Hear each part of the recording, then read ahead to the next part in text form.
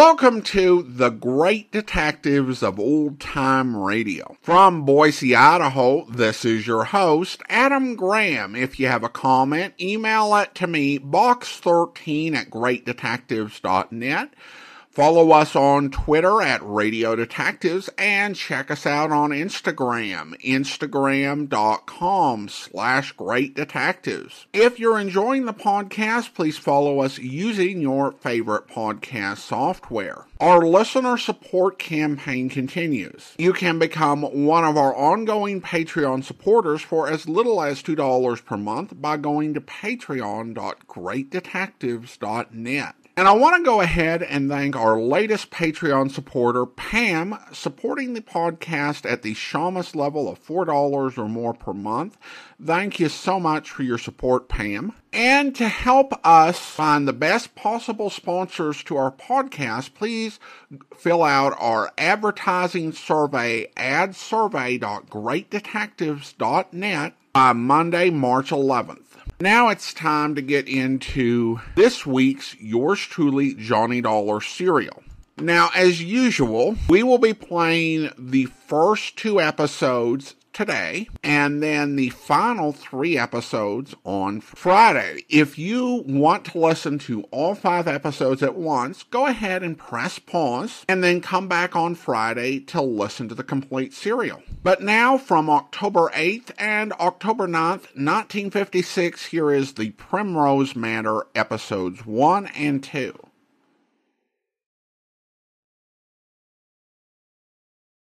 From Hollywood, it's time now for... Johnny Dollar. Brad Taylor, Johnny, Mid-States Industrial. Oh, hiya, Brad. Caught another chief accountant with his hand on the till. Nope, this is an old case, Johnny. 3 weeks old anyway. It's that Kansas City payroll stick-up. Uh-huh. We were right. It was a Jipper-Nitzen gang. How do you figure? Well, as you know, there's been an APB out on him, wanted for questioning, ever since he disappeared the day after the holdup. Yeah, I know, Brad. He was recognized last night in Phoenix, Arizona. State Highway Police threw up roadblocks. They tagged him south of Tucson, just north of the Mexican border. They get him? If they had, I wouldn't be calling you. He shot his way clear, but they killed one of his boys, Ronnie Bledsoe. He'll never be missed. So Jipper's still on the loose, huh? Yep, along with that $100,000 payroll insured by us. I gotta get that money back, Johnny. All right, Brad. I'll fly out there and find it for you. But watch yourself. Every minute, those hoods are 3-time killers. I thought it was 2. 3 now. They killed a state trooper at that roadblock.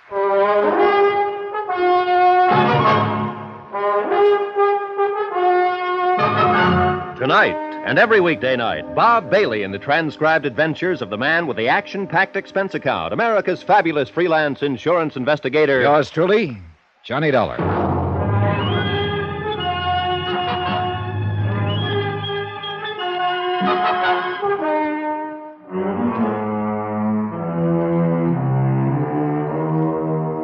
From Special Investigator Johnny Dollar to the Home Office, Mid-States Industrial Insurance Company, Hartford, Connecticut. The following is an accounting of expenditures during my investigation of the Primrose Matter. Item 1, $142.80, incidentals in Hartford and transportation to Tucson, Arizona, where I checked into a hotel.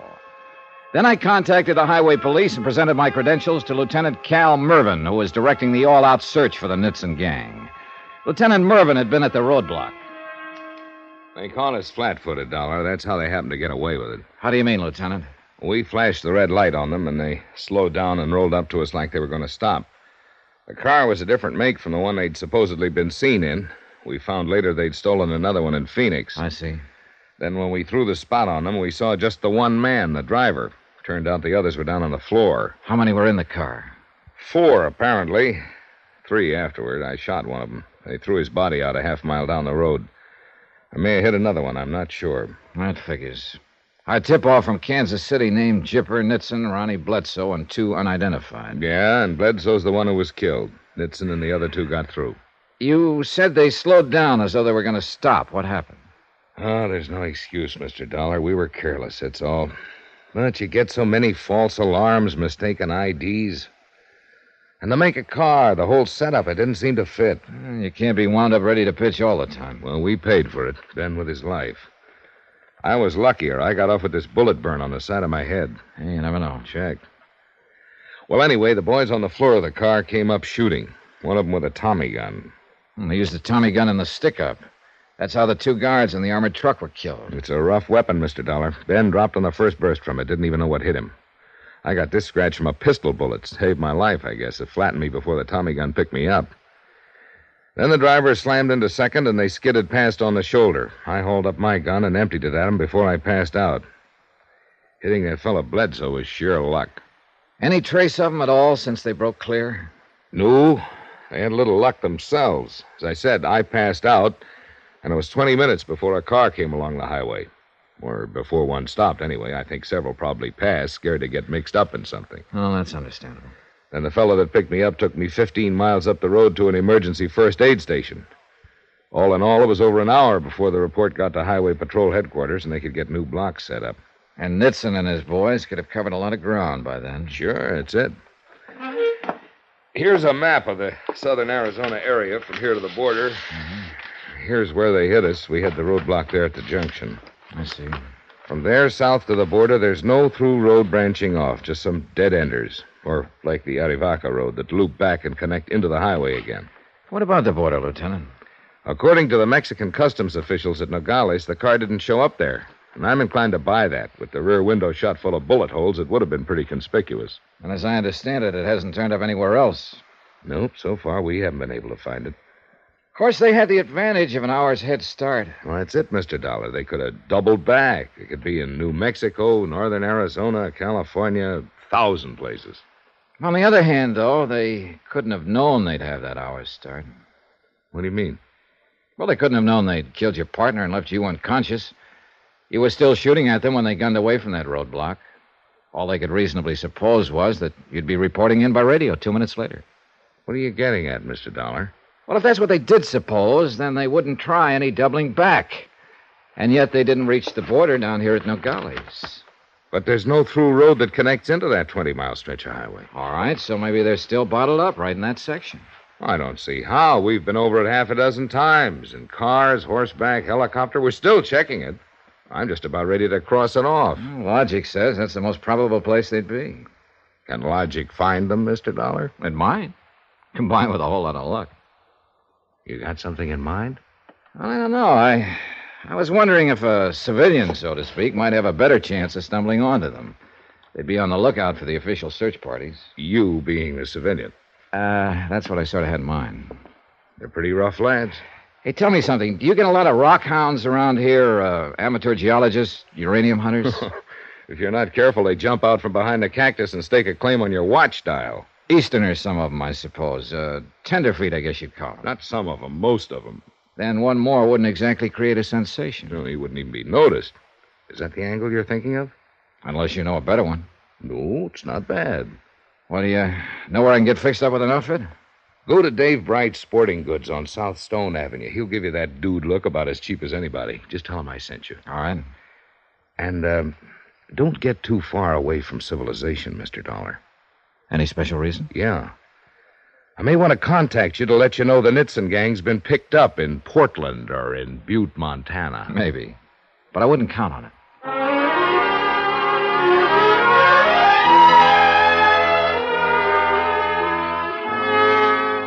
Expense account item 2, $446.35 for a deluxe rockhound rig, complete from buckskin field boots to sleeping bag, snakebite serum, and a Geiger counter, and including 5 days' rental on a four-wheel drive Jeep. With that kind of a get-up, anybody'd have to find uranium just to break even. But at least I figured I was equipped for any possible eventuality, so I headed into the wilds.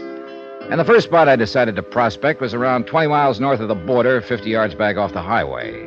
It was known to the local inhabitants as Jake's Bar and Grill. The bar was a warped plank counter with rickety wooden stools. The grill seemed to consist of a rack of stale sandwiches wrapped in wax paper. But it looked as though Jake himself might be pay dirt. Howdy, stranger. What do you say? Save your money and buy beer. That's a good idea, but I think I'll have a scotch this time. Even better idea. Have something yourself? You paying for it? Yeah, I might at that. Well, then I'll just have me a little of this foreign hooch. Yes, sir. Yes, sir. Well, here's biting a rattlesnake. Check. Scotch. Well, you figuring to find yourself some of that there uranium, are you? Yeah, might. How'd you guess? Them duds you're wearing come from Dave Bright's place. Sunday mining clothes, we call them. No offense. Oh, I'm hard to offend. The name's Johnny Dollar, Mr. Jake Meager. Jake's enough, though. Everybody knows him for that. Been around here a long time. Oh, then you know this country pretty well, I imagine. Well, enough to tell you that if you find a fresh, square foot, one where somebody ain't already been looking, then you're doing better than most tenderfeet. No offense there. It's just a way of talking. Well, I guess you call this a vacation, too. I don't really care much whether I find anything or not. It's just a chance to see some new country. Well, I reckon you could call some of this more or less new once you get away from that there highway. Oh, and how do you go about doing that? You mean by car, I guess. Easterners ain't much on walking. Well, I have one with a four-wheel drive. It'll get you a mile or two further, but that's about all. Only way to do it's on foot. You're probably right. But I'd start by car, at least. Which side road would I take if I wanted to get lost? Around here, you mean? Yeah. Anywhere along the highway between the junction and the border. Well, as a matter of fact, you wouldn't have much choice. There's 6, 7 passable roads, but they don't lead no place except to ranches. Don't even get up in the foothills. You ain't getting a mite dry again, are you?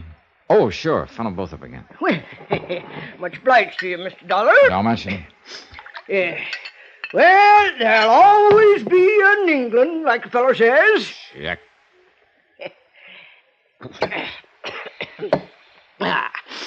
Oh, yeah, about them roads. Now, the only one that might fit the bill for you is Santa Rita Summit Road. Oh, I think I remember that on the map. Yeah, on a map. Well, it leaves the highway about 3 miles down, then runs 14 miles back up into the Santa Rita mountain range. It doesn't connect on through? No, dead ends, couple of miles past Primrose Camp. None of these here roads go no place. That's what I've been telling them state police for 2 days. They've been looking for some stick-up fellas. I reckon you heard about that. Oh, yeah, I did. Why, them fellas would be out of their minds to take one of them there side roads. Ain't no place they could go to on them. Oh, it sounds logical, all right. You ask me, them fellas jumped the border somehow. That's how come they was down here in this part of the country to begin with. Oh, you're probably right, Jake. Anyhow, you think this Summit Road might get me off the beaten path, huh? Well, it's your best bet around here. It climbs up into the pines. It hit 6,000 feet at Primrose Camp. It's in good shape, too. Used to haul ore out over it a few years back. There are mines up in there? No. They're all worked out now. Oh, few little high graders, scratching for pennies. But the big stuff's gone, for the time being at least. Some folks figure it'll come back, but I ain't one of them.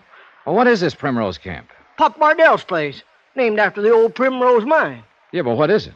Well, mixture of things. Why, Pop's probably been making more money there than he would if the mines did come back. He's got a filling station and half a dozen flimsy tourist cabins, lunch counter that his missus runs, little grocery store and souvenir shop his daughter Jenny takes care of. Oh, got a lot of things making income for him. What about customers with a place 14 miles up a dead-end road? Well, he gets a few. Enough. Picnickers and tourists in the summertime, hunters in winter, and fellows like you all year round come looking for this uranium stuff. He ain't got much expense, neither. It's all in the family, you see. And now he's got a new hand to help, starting today. That's so? Yeah. He come down this afternoon and get the mail. You see, the bus stops and drops it off here with me, and Pop comes down every day and picks it up. I figure he likes a chance to get out of the sight of the missus for an hour. Sent this boy today. This new hand he's taken on. Well, not exactly a hand. He's Pop's nephew, so he said. Comes out of Tulsa yesterday. Oh, I see. Funny thing, though. He sure didn't have any Oklahoma accent. Jake, how old a boy is he? Well, hard to say. Between 25 and 30, maybe. A real close mouth sort of fella. Couldn't hardly get a word out of him. Uh-huh. Nothing told like Pop. Why, that old fella talk a leg off you if you go up there. Before you can open your mouth, he'll sell you a tank of gas, 2 quarts of oil you don't need, some genuine phony ore samples, and rent you a couple of them cabins of his. Well, thanks for the warning, Jake. I'll be ready for it. Well, good luck, Mr. Dollar. Whatever it is you're hunting. What do you mean? I've seen a lot of tenderfeet come hunting uranium, but you're the first one that wore a shoulder holster with a gun in it. No offense, you understand.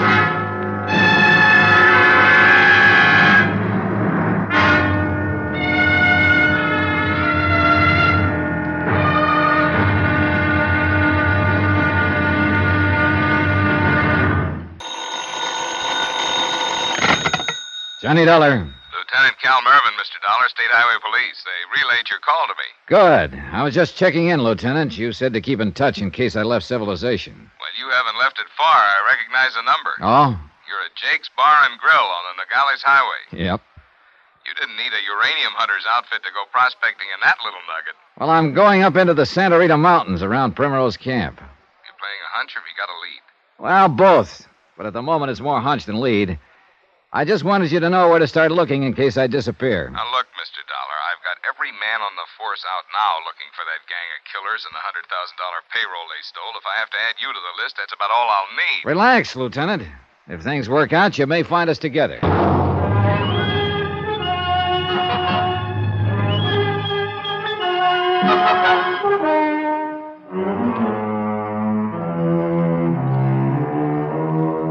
From Special Investigator Johnny Dollar, location Jake's Bar and Grill somewhere on a highway in southern Arizona. To the Home Office, Mid-States Industrial Insurance Company, Hartford, Connecticut. Assignment, the Primrose Matter. Expense account continued.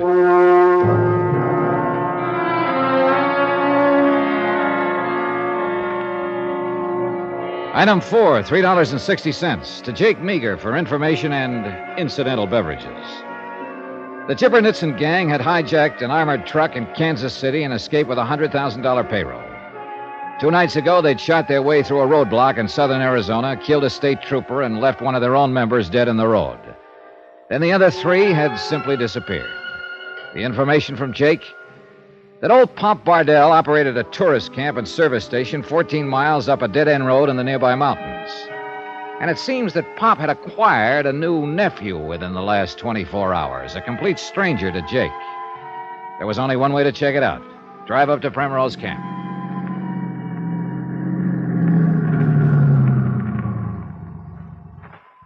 Howdy. Hi, how are you? Want me to fill up the tank? Yeah, might as well. Probably won't take much, though. Hey, how much farther does the road go? Just a couple of miles. Oh, too bad. I was just starting to enjoy the scenery. Hey, you know, you're lucky living up here in the hills. Got some real pretty country around you here. Yeah. I thought I might spend a little time in it if I could find a place to stay. I guess there'll be some more tourist cabins on down the road. No, these are the only ones. Oh, well. Well, in that case, you got yourself a boarder. Took less than 4 gallons. Yeah, I figured it wasn't down much. Hate to get caught short, though, up here away from the highway. Now, about that cabin. Sorry, we're all full up. Oh? You'll find some places down on the highway. Well, there wouldn't be much point in that. I was planning to do some prospecting, get around a little on foot. This would be a good spot to work from. I got no vacancies. How about the oil and water? Oh, yeah, you better take a look, I guess. Bad country for a tenderfoot. You get in a lot of trouble. Such as what? Snake bite, get lost, fall off a cliff. A lot of things. Oh, I've been in a place or two before. Best you forget it, son. Oil's all right. It's funny, those cabins look empty. No cars parked in front of them. They're all rented. And the water's all right, too. Well, who are they rented to? Vacationers? Prospectors? I couldn't say. It'll be $1.26. All right. Hardly worth stopping for. There you are. Keep the change. Thanks. Call again. Yeah, maybe I will. When Pop Bardell gets back. I'm Pop Bardell. You can't be. You don't fit the description. What do you mean? Well, I was told Pop Bardell would start talking a leg off me before I even got my mouth open.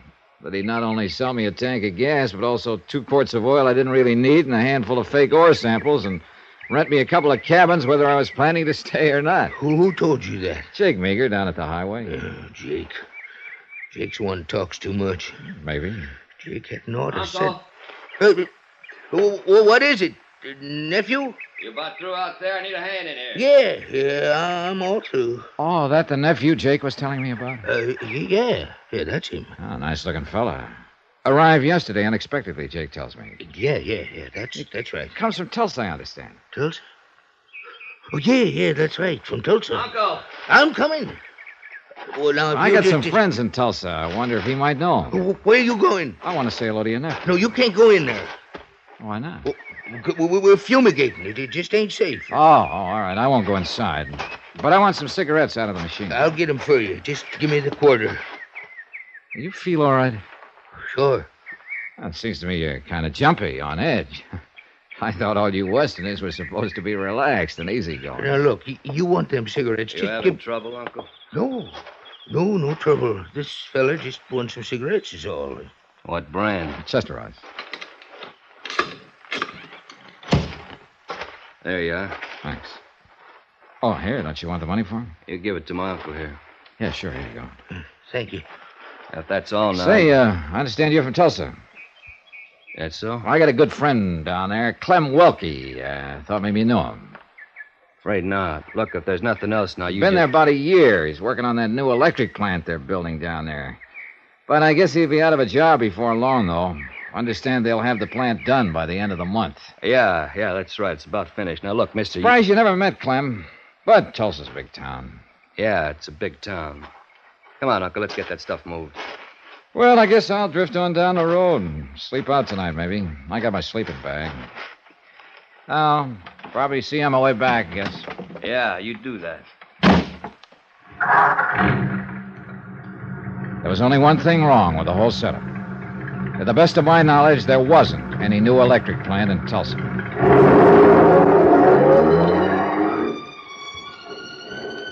I drove on past Primrose Camp 2 miles farther to the end of the road. It was narrow, unpaved, and for the most part bound by a straight drop-off on one side and a vertical cliff on the other, with no chance for a car to turn off. There were 2 fire roads for access by the Forest Service, actually nothing more than narrow trails. The turnoffs were blocked by steel cables padlocked between heavy metal posts. As far as I could tell, they hadn't been tampered with, and no car had turned into either of the trails for a month or more. It added up to one thing. There was simply no place in the area where the Nitson gang's car could be hidden. Yet I was still certain that they were here, somewhere. An hour later, I'd left my car at the road and was lying on a rocky ridge 300 yards or so above Primrose Camp, watching the place through binoculars and seeing nothing of any importance. 2 cars stopped, sightseers apparently. One driver had the water checked and left. A couple got out of the other car, spent 20 minutes in the lunchroom, came out and drove off. Pop Bardell came outside occasionally, his wife too, a couple of times. But Bardell's daughter, whom Jake Meager had told me about, didn't show. Neither did the mysterious nephew. I kept on watching. Howdy, stranger. Hunting something now, you? Oh, no, not exactly. You look like you was. I'm just admiring the view. A city fella, ain't you? Guess you can tell one every time, can't you? Kid, when you lived alone in the mountains long as I have, then them duds you're wearing, too. Got 'em at Dave Bright's store, didn't you? That's right. Dave outfits a lot of you Eastern fellas. Can always tell stuff that comes from Dave's. It's got a look about it. Hey, you wouldn't be a prospector, would you? 40 years of it, son. You live up in these parts somewhere? 6 miles across the canyons there. Got a cabin I built myself and some claims of mine. Ain't been there for 3 weeks, though. Oh, is that so? No, been prospecting over toward the Rincons. Heading back home now. You're the first living soul I seen. You haven't heard any news, then, in the last 3 weeks? Nope. Oh, my name's Johnny Dollar, by the way. Jed Marsh. Proud to know you, son. Howdy. Sized you up before I spoke to you and decided to take a chance. Mighty glad to find you ain't a smart aleck like a lot of them city fellas. Oh, it takes all kinds to make a city, Mr. Marsh. I reckon so. Never could see why it takes some kind, so. There's Pop Bardell out in front of the station. Usually stop by and say howdy to him, but I reckon I'm going to pass it this time. Known Pop long? About 14 years now. Well, then you must know his family pretty well. Well, aside from his missus, there ain't no family, except their daughter, Jenny. No, I was thinking of his nephew in Tulsa. He ain't got no nephew, Mr. Dollar. Oh? Understood he had. He ain't got no living kin at all, except for some cousins in Virginia. Oh, I guess I was misinformed. Yep, that's for sure. Pop's a real lone wolf. Used to be a prospector himself years back, but he never really had the knack for it. Anyhow, he finally bought this here Primrose Camp and settled down to a civilized way of living. I'd say he got about as far away from civilization as he could. A compromiser, that's what he is. Always fooling himself. I told him that a lot of times. even keeps on prospecting off and on right around the camp there, when he knows there ain't no pay dirt in this rock. Well, that's like a city man growing vegetables in a window box, I guess. Son, I wonder if I can ask a favor of you. Well, sure, what? I was aiming to go on down there and get Pop to do it, but I'll have to stay all evening if I do, and I'm kind of hankering to get home. Well, if it's anything And I of can course, do. if I go to the authorities, they'll keep me round asking questions, making statements. What are you talking about? If there'd been any signs of life, anything I could do to help, you understand. Mr. Marsh, what are you getting at? Well, over across the ridge there, in the bottom of the canyon, there's a car half buried under a rock slide.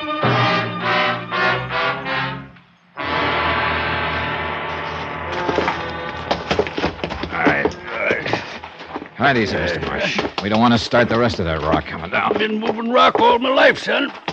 Here we go. All right, it's clear. Let her go. Now, that's good. I can get the car door open now. Watch yourself there. They had it pretty well buried, all right. Who do you mean by they, Mr. Dollar? It doesn't matter at the moment. Give me a hand, will you? Let's get this guy out. That's fine. We'll lay him here on the side of the car. It's like I figured. Couldn't be anybody left alive after rolling all the way down that slope. This one wasn't alive before the car rolled down. What? He was shot by the state highway police. Mr. Dollar. They did a good job of hiding the car, temporarily at least. It couldn't have been seen from the air. The only way of finding it was to stumble onto it the way you did. You ain't up here just for pleasure, are you, Mr. Dollar? I'm an insurance investigator. I'm after a stick-up gang who've killed 2 bank guards and a state highway trooper. This man was one of the gang. There ain't nobody else in the car here. Is he the gang? There were 4 of them to start with. This is the second one who's been shot to death. There are still 2 to go. Where you figure they are? At Primrose Camp.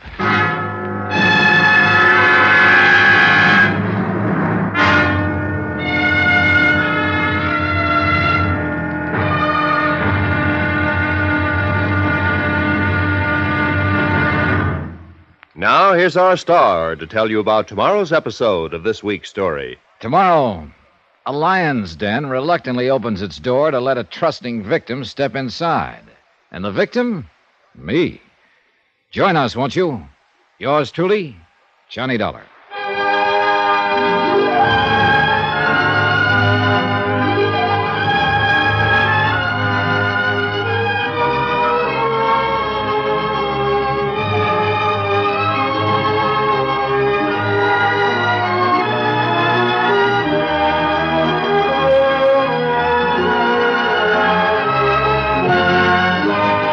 Yours truly, Johnny Dollar, starring Bob Bailey, is transcribed in Hollywood. Written by Les Crutchfield, it is produced and directed by Jack Johnstone.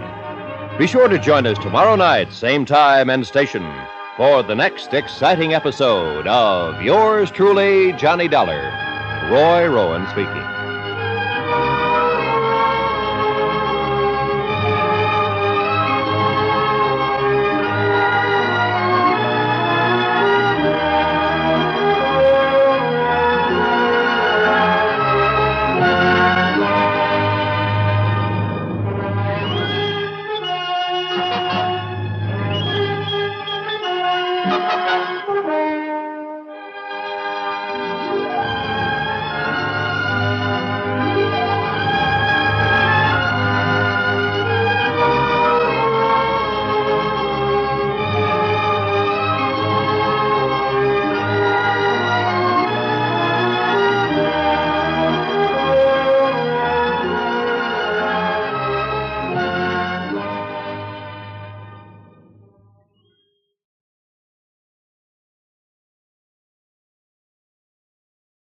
Welcome back. Well, so far this episode, Johnny's been having some good hunches.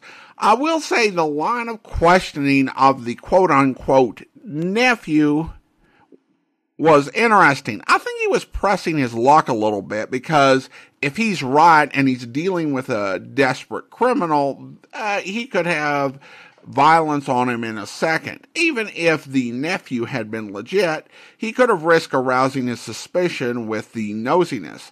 Of course, it's silly to expect someone from Tulsa to know someone else, or even to ask that given that by this time it was a city of 250,000 people. Of course, people do ask silly things like that. When I first moved to Idaho from northwest Montana, people would ask if I knew other people they knew in eastern Montana, about 400 miles away. So maybe it wasn't too much of a stretch.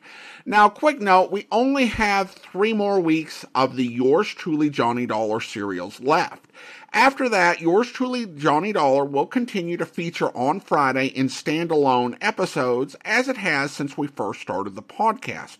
On Tuesday, we'll be featuring some previously uncirculated episodes of programs we played before, and then we'll be getting into Bulldog Drumming, but that will be a few weeks off. All right, well, listener comments and feedback, and we received plenty of comments regarding the Meg's Palace matter, and we start with Julie. And she writes, "Oh my word. Virginia Gregg's character in these episodes is priceless. She is so amazing." Definitely agree. Great performance from Virginia Gregg. And then over on Facebook, Francis had a couple of comments. First on the first 2 episodes. "This is a great story with wonderful acting from all concerned. Meg's fight with her boyfriend must have been a tiring scene for the sound effects man." I had not thought of that, Francis, but I think you're right, and I would love if there had been a film made of that, because there are films that were made showing sound effects men at work, but this would definitely have been a fun one to watch. And then Francis wrote on Friday, "This is one of my favorite Johnny Dollar plots. Great plot and even better performances." And then Joanne writes also on Facebook, "Love Johnny Dollar." And then I got a really interesting email from Eddie who writes, "Byron Cade promises Johnny Dollar to double his expense account if he doesn't get a full day of fishing during the investigations. Johnny's total is $221.60. Shouldn't it be $443.20? Although that doesn't seem enough for the beatings he took." Eddie, this is a fair point. I do think that writing these serials, that sometimes the writers, particularly Jack Johnstone, will lose track of these sort of little details that they put in the story, and so it's laid down but never followed up on. Although, to be fair to Jack Johnstone, considering the format of this, it could be a challenge dramatically to pay this off, because it was mentioned at the start of the serial on Monday, and your 1956 listener is listening to it on Friday. So, most likely, they don't remember it. And the only way they would have is if Johnny kept bringing it up. Then if he brings it up at the end, people are like, "Oh, what's this even about? I don't remember this." I guess that's the writing production perspective on it. Yeah, if you want an in-universe view of it, you could take the view that Byron said he was going to double Johnny's expense account. He didn't tell Johnny to do it. So Johnny could know Byron so well that he just sends in an expense account for the right amount, and Byron's going to make the adjustment on his end. He doesn't have to bring it up again. The other explanation is that filling this out before he returns to Hartford, he has been knocked around so much that he doesn't even remember the promise of the doubled expense account. Which, given the sort of beatings he took, I could believe. I don't think it would be something that would be forgotten forever, but Byron could be getting a call in 3 weeks. "That job you had me on, the Meg's Palace matter, I just remembered that you promised to double my expense account if I didn't get to go fishing. And with all the beatings, I didn't feel much like going fishing." So whichever you would prefer, I guess, you can view the plot line as resolved that way. And then we also received an interesting question, this one from Ken, asking over on our website at greatdetectives.net. "I've been listening to some of the older episodes of your podcast, and I heard you talking about how the Fat Man reminded you of Barry Craig in tone and stories. A question occurred.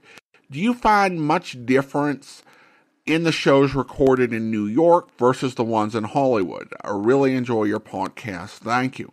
Well, thank you so much. Appreciate the question, Ken. I do find that there are differences between New York and Hollywood programs of a certain era. And of course, here we have to generalize a bit. Because when we're talking about New York-based programs, we're talking about everything from Mr. Keen, Tracer of Lost Persons, Casey Crime Photographer, Fat Man, Nick Carter, Master Detective, The Thin Man. So that's a lot of territory, and you can't say that something is true of every series there. The same is true for every series in Hollywood. Now, one of the big differences is obviously personnel. If you're listening to a Hollywood radio program and they have a guest star, it's likely to be someone who worked in film. They might be a veteran star, or they might be an up-and-comer. They might even be someone whose career never really took off, but they thought they might take off, which is how they landed the guest starring role. There's going to be a whole lot less from New York because you're going to be dealing with stars of stage and Broadway. One thing I really liked about Dr. Joe Webb's wonderful blog on Casey Crime Photographer, which we relied upon so much when we were playing it, is he went into all of the New York papers and he got details as to who some of these guest stars were. And in many cases, they were veteran performers with great reputations who had done some really fantastic things, and you could really appreciate it. One thing I don't like about shows from New York that don't credit their guest cast, like Philo Vance or Boston Blackie, is that you don't really know who some of these people were. You can tell that they're not part of like the typical radio stock of guest actors, but you don't know who they are, and even someone who is more into history wouldn't have any idea as to what their significance might be. So you might be listening to the program and think, this person sounds like they might be of some significance, but I have no idea who they are or what that significance might be. So that's one aspect.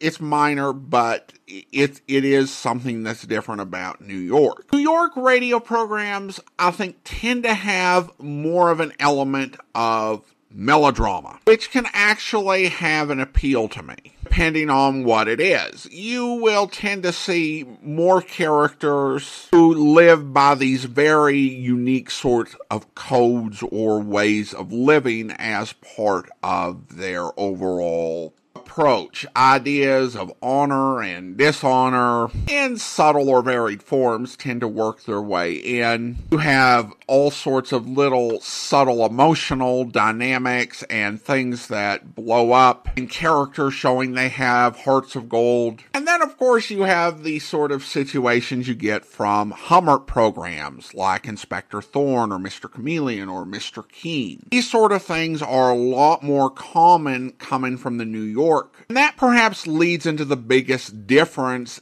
in that Hollywood radio programs tend to be a bit less theatrical. New York radio programs, again, of a certain era, tended to feature actors giving much bigger, broader performances. And a lot of that goes to the influence of the stage on New York actors versus Hollywood and the movies. And one thing that I've observed with movies is that a lot of films, early talkies, and feature some really large theatrical, we would say over-the-top performances. As the 30s progress, performances stopped being so big, and I think there was a realization in Hollywood that films called for a more subtle type of acting.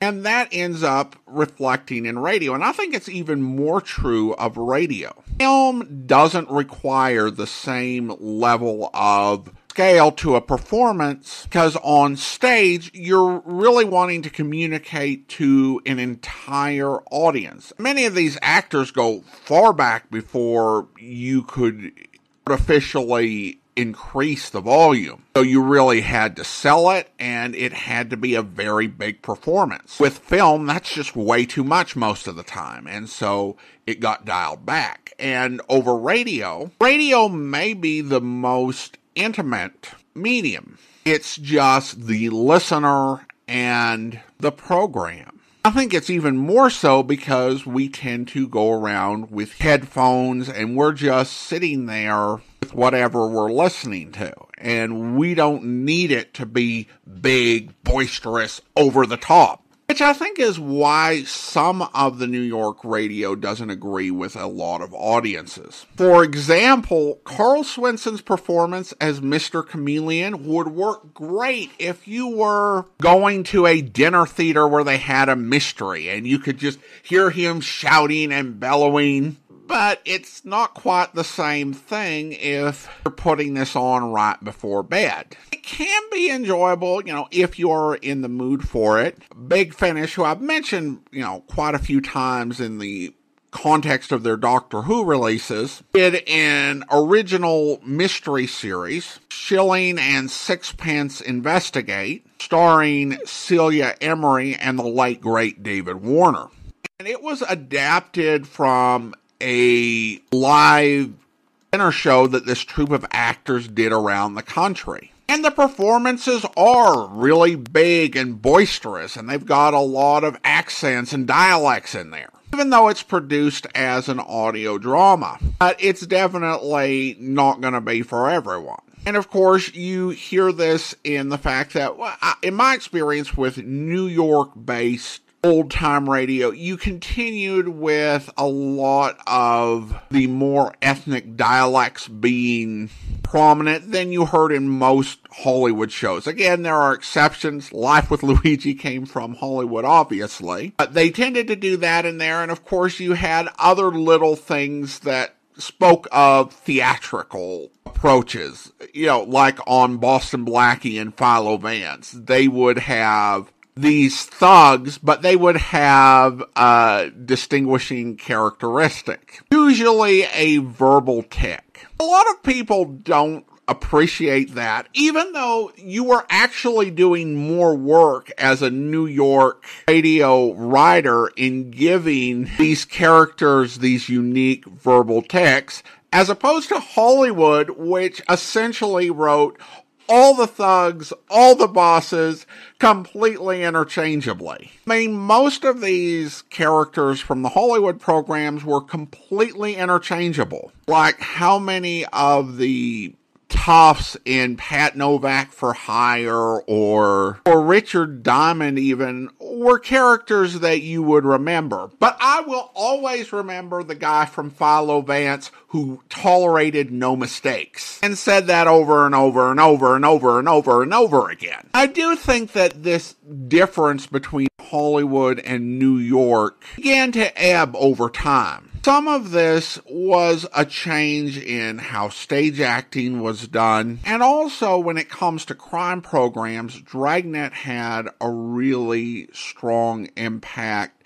in challenging programs to be more realistic. So by the time you get to the middle to late 50s, a lot of these things that say in the immediate post-war era were really distinct and that New York acting tended to do had pretty much gone by the wayside. You still had Mr. Keene kind of hanging around and making a comeback even as late as 1955. You'd have these little bits of melodrama that would come through in some performances, but I think once you get later into the 1950s, it's really hard to see much of a difference between New York and Hollywood at all. Thank you so much for the question. Now it's time to thank our Patreon supporter of the day. And I want to go ahead and thank Stephanie. Stephanie has been one of our Patreon supporters since March of 2020,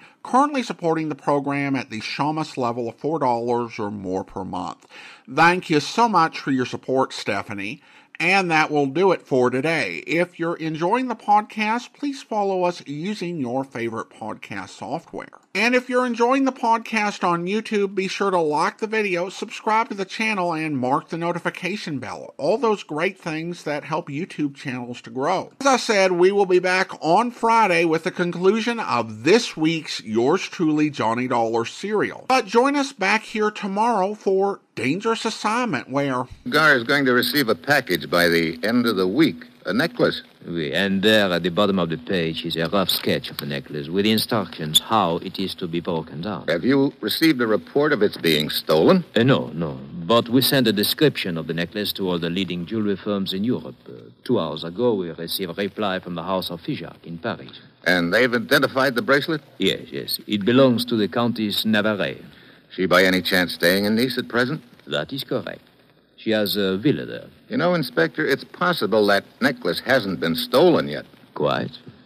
We have been informed there is to be a gala reception at the villa tonight, and, of course, the Countess will wear her necklace. Look, could you arrange for me to get an invite to this little soiree, Inspector? I will arrange everything, monsieur, but a word of caution. If your attention is distracted but for a moment... Yeah, I might miss the play entirely, and our friend might get away. Look, I hope you'll be with us then. In the meantime, do send your comments to box13@greatdetectives.net. Follow us on Twitter at Radio Detectives, and check us out on Instagram, instagram.com/Great Detectives. From Boise, Idaho, this is your host, Adam Graham, signing off.